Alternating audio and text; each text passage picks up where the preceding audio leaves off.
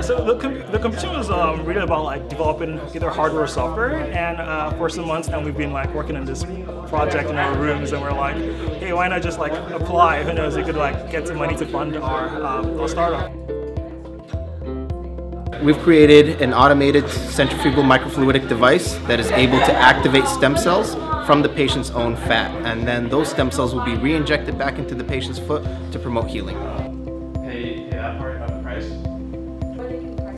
So what we have here is a full computer in your hand. So it's the design is focused on interaction, so it allows you to feel virtual reality, interact with different objects. And there are two things we really do. We provide haptics and motion tracking. Our project CroboHand is an effort to fill this gap that exists in the upper limb prosthesis industry between cost and functionality, and so we're trying to reach more people and give them more functionality. The winners of the Beall competition, first place winner to the tune of $7,500 goes to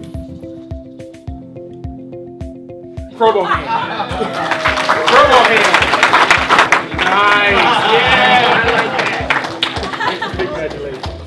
Congratulations. Definitely the biggest learning processes was working with the mindware armband sensors. We've never really had that much experience with programming, so it was a big step and it was a great experience. We're just really excited that we won first, and we hope to get this to market pretty soon. So the first place is Memory.